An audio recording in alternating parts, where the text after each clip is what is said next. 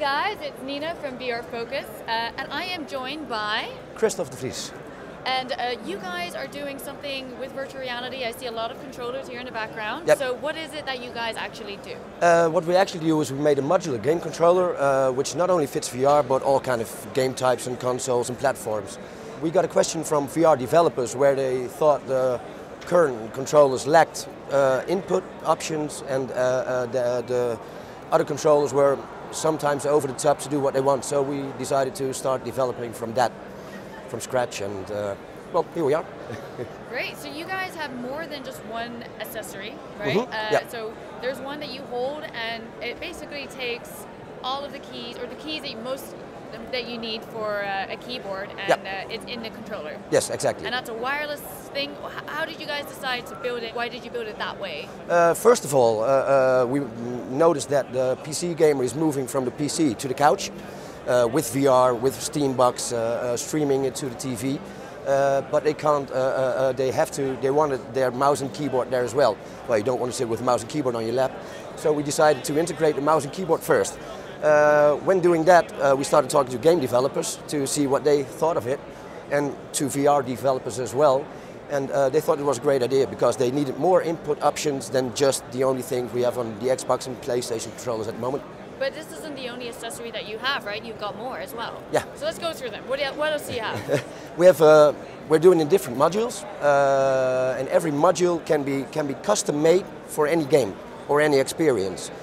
Say you want to make a VR game which is played with a controller, and you want to make arm movements and walk and look around. Then you can play with the bottom side where you can do the normal movements. You can use the joysticks, for example, to move arms, and use the buttons to do grips. So you get a total immersion with a game controller, which is kind of different from the current ones. You kind of have to rewire your brain a little bit, Yep, though, right? Definitely. Yeah. But there's something called muscle memory, which kicks in when you start playing with it. And I think it's a learning curve of 15 minutes to get used to it. So it's one controller, but it's with different modules. So we can make about any module which is required for any game or any experience. And is it available yet? Not yet. We are starting producing in Q3, and it will be on the market in Q4. And how much will it be? $149, and different modules, depending a little bit on how much input it gives. So if you have trackpads and a lot of sensors, it will be around $30 a module, and I think the more simple ones are around $20.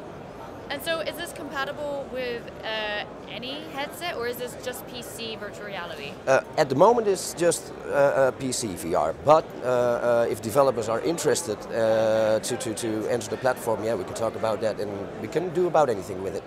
Okay, what is the feedback so far from people who've tried it out and learned which button goes where? Yeah, we are always a bit amazed by the fact that we hardly get any negative feedback, so that's quite good. People are quite amazed at how simple it works, and it's a simple idea, but it works great.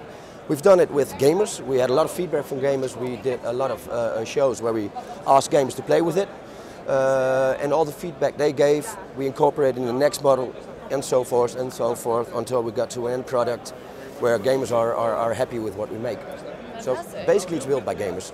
It's ruled by gamers. Yep. So is there a website that we can go to find out more? Yeah, www.pointcontroller.com. Fantastic. And head over to vrfocus.com if you want to find out more about virtual reality, and I'll see you there.